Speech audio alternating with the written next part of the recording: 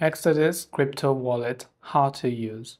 So if you want to be able to use your Exodus crypto wallet, what you have to do is you have to go ahead and then first of all launch the Exodus application. Once you launch the Exodus app, this is assuming that you have went ahead and then already set up your Exodus wallet. Once you've set up, there you can see receive or buy option. So if you want to receive crypto on Exodus, you tap on receive, select the crypto you want to receive, and there will be a receiving address. So someone can send you crypto to this address. Similarly, you can tap the buy option over there. Then you can simply go ahead and then just type in whatever you need. Then you just go ahead and choose to buy and tap the buy option as well.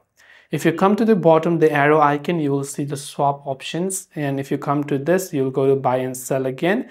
If you come to this square like icon, which will take you to your pretty much your account details, here you can see some of the settings and some of the assets, Web3 or staking or NFT section if you want to get started on those as well.